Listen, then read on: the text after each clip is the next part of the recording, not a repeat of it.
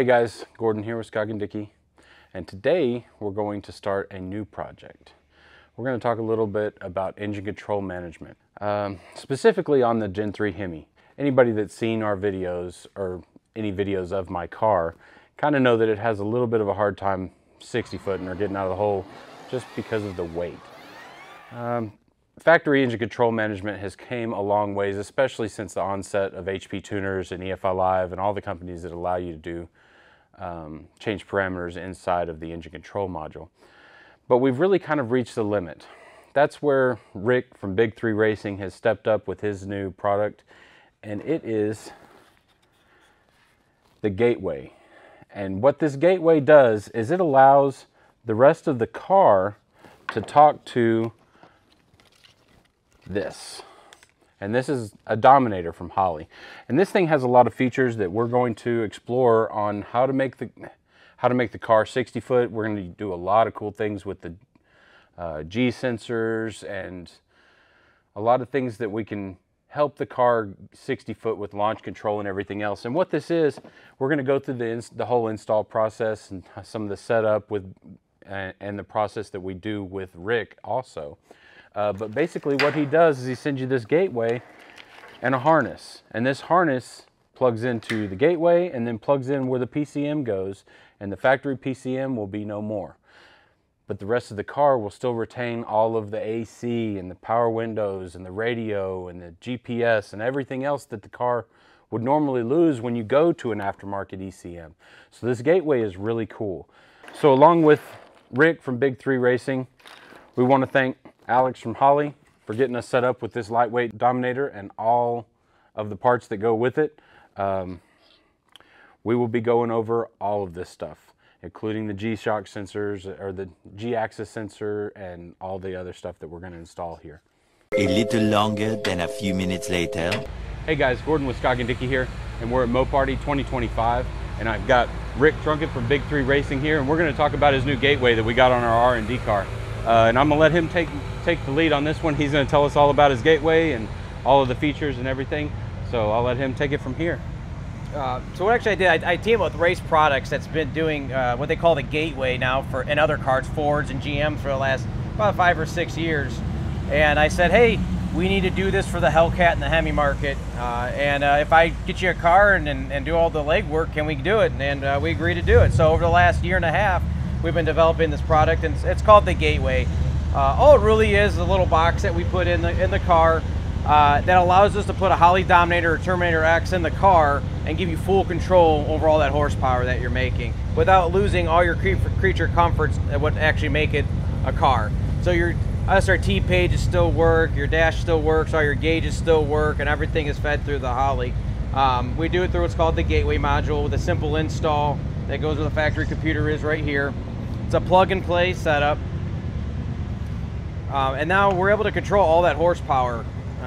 One thing that I noticed kind of coming into this market is that it's not hard to make a whole lot of horsepower. Sometimes a lot of guys struggle in controlling that horsepower, and there's a lot of internal nannies in the factory tuning that doesn't allow you to really get a consistent run down the track every single time. So one thing I also want to hit on, that this is a off-road use, non-emissions compliant unit, but we made it similar to how the original Demons work. We made it so that the install is easy enough that after it's fully installed that you can put your factory ECU in, drive it on the street, be completely emissions legal, drive it to the racetrack, about 3 bolts in about 15 minutes of your time, put the race products ECU back in it or the gateway back in it, and now you're running and tuning and racing. So you could drive on the street emissions legal, race non-emissions legal for off-road use only. So obviously use that as your own discretion, however you want to use that, but this is for off-road, non-use, non-emissions use only. So have to throw that disclaimer in for everybody. All right, so if you look at it, this thing's, all it is it's basically an ECM emulator. It sits where the ECM usually goes, uses the factory wiring harness, and you'll end up taking the Dominator and you'll put it inside of the fender. There's a bracket that goes inside of here, and the Dominator sits inside of this fender right behind here. It's not a hard install. It's a pass-through wires right here. Drill one hole, Drill one hole, it's super easy. You could be up and running without adding extra features like boost control or two-step wiring or stuff like that. You could be up and running within 2 hours. Is where you could do it. But generally speaking, plan a day in the garage if you're doing it at home, because we actually give you all the features that Holley EFI gives you, which is no rules tuning, is what I say. If you could think it up, you can do it. Whether it's flex field tuning, boost control, we can control the throttle body. We can make it electronic throttle stop, control how fast you come into the throttle. Two-step rev limiters. Like I was saying, the flex fuel control, where you could take a blower, like this is running, say, 25 pounds of boost, and when you pour 93 in it, we can limit it down to only running 10 pounds of boost. So you could have best of both worlds without switching pulleys, getting your hands dirty, or even opening up the hood. Man, do you want to show them how to do that feature? That's Yes. pretty cool. Yeah. So let's show that. Let's show them how to do that. So when we're going to a full standalone engine management, or in this case Holley EFI, you get rid of any of the BS that the factory ECU gives you. All the safeties, all the nannies, and all the extra tables that don't really mean anything, which means we're not tricking it to do what we want to do. We're not trying to scale things. We're not trying to find tables that aren't defined yet. Everything is there, the documentation on how to do it is, which means this opens up a path for self-tuning and being self-sufficient on your race car, which is something that this industry, I feel, kind of lacks. You're not married to a specific tuner. Now, there's multiple great tuners out there that help you get started, but we have it to a point where you could get in there, edit some of the smaller tables yourself, and get your car down the track, so you're not waiting on an email or someone that's not going to respond. So this puts the power in your hands, which is something I think that this industry kind of needed. So let's talk about power management. Will this thing make more power over a factory ECU? Probably not. If we put them side by side on the dyno, if they both have the same fuel and the same spark and the same tune, they're going to make this roughly the same power. But it's not about making more horsepower in this situation. It's about controlling all that horsepower. Obviously, it's easy to make 1,500 plus horsepower on these cars. It's not easy to control that horsepower. So what we did is we added some features. We were able to get some data from the ABS module, like the slip data, and we're able to control ignition timing or throttle position, or however you want to do it, for traction control. We also have control over the throttle body and the bypass separately from each other, which means that we can control, start a timer off of a two-step or off your foot brake, and start a timer to decide how long or when the boost actually rolls in. So we actually do have boost control on one of these big blower cars, and that is probably the best way of managing them. Prior to this, a lot of guys are using ignition timing only. The issue with using ignition timing only on a big positive displacement supercharger like that is that there's a small window where it works and it doesn't work. And you'll run into where you pull 2 degrees, it stumbles, you put the 2 degrees back in it, it blows the tires off. And the way that we're controlling time, or controlling boost, or controlling power, is going to be off throttle management. So if you think about what you're doing now, a lot of guys will get on the foot brake and they'll hold the throttle, say, at like 20% of the pedal. And when the light goes green, they'll switch and they'll roll into the throttle. If the track isn't good, they may roll into the throttle a little bit slower, or if the track's good, they may try to hit it a little bit faster. The problem with doing that is that you're very inconsistent. You are now deciding your foot, and we don't have a set time on that. We actually have a table that we developed, and again, there's no rules. This is just one that I came up with, and Gordon modified to how he likes it on his car, and then you can modify it how you like your car. Is that we just put a simple position switch, which you'll probably get a little clip of. It's a 12 position switch. And what that is different throttle ramp. So you get on the two-step, on the foot brake, you hold your foot to the floor. You're not holding it at the position you want, you hold it. The ECU then has the logic inside it to say, hey, be at 20%, be at 30%, be at 40%. And when you let off the brake, a timer starts to how long you let off that brake, and it'll roll into the throttle for you. And as we turn up that knob, it rolls into it faster and more aggressive. And it's all user adjustable in the software, or you set up 12 different positions and you just hit the switch. And that's how I set my customers up, is that, hey, go up for a more aggressive launch, go down for a less aggressive launch. We could also change two-step RPM off of that. We could change that launch control and how much it is based off of ethanol content with a flex fuel sensor, as well as we could do true flex fuel tuning. So in this table is just a throttle offset. So you're at full throttle, and the simple table, there's no airflow tables, there's no 15 different PID tables to go through. You have a simple table that says, hey, what's my pedal position at and what's my throttle position at? So those throttle blasters and those boxes, you could make it roll into the throttle faster off throttle position or slower. Like we have a nice sweep, which takes a big giant throttle body and makes it easy to drive as well. So we could put a 200 millimeter throttle body on this thing and make it drive like a pussycat going down the road until you roll into the throttle. So again, big throttle bodies, big cams, tuning those is a thing is the past with this system now. So we have our throttle. Right here you'll see we're at 80% throttle, which and up is 100% throttle position. So 80% pedal, 100% throttle.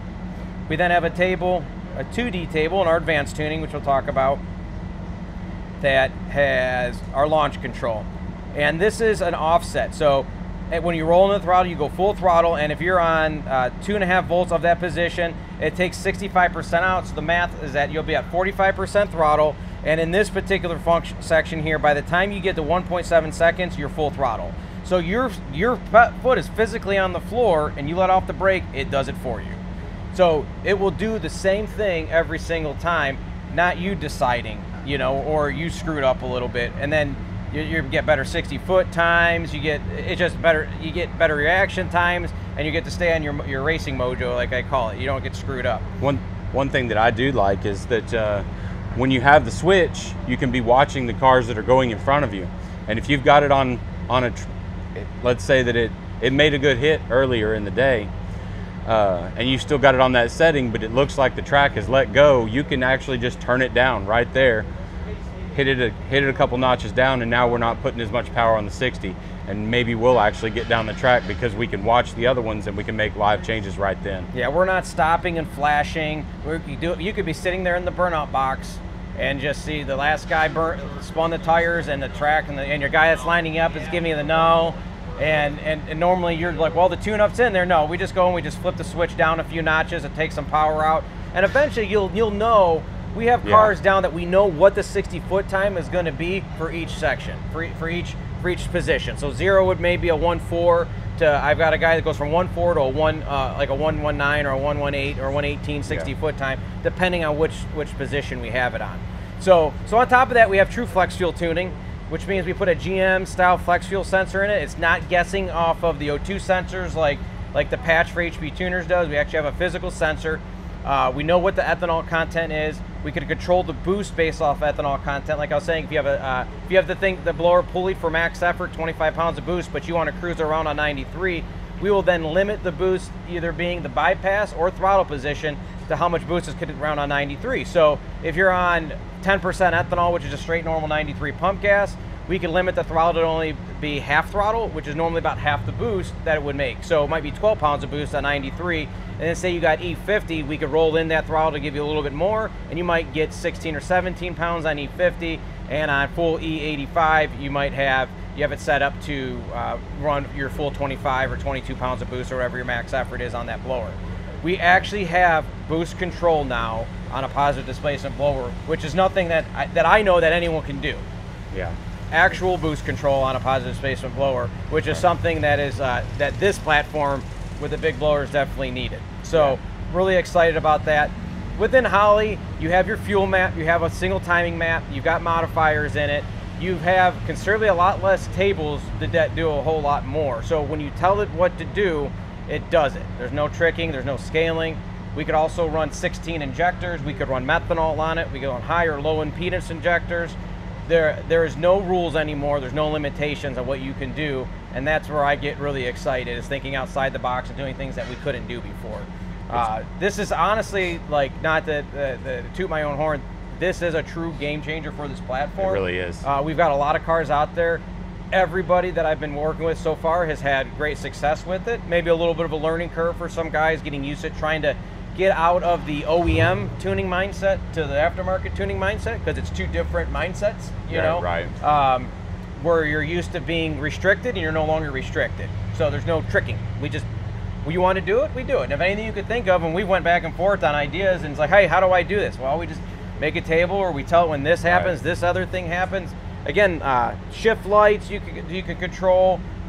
We were able, like I was saying, we grabbed slip data from the ABS module, which we could feedback into the feedbacks into the Holley for traction control, which works very well, by the way.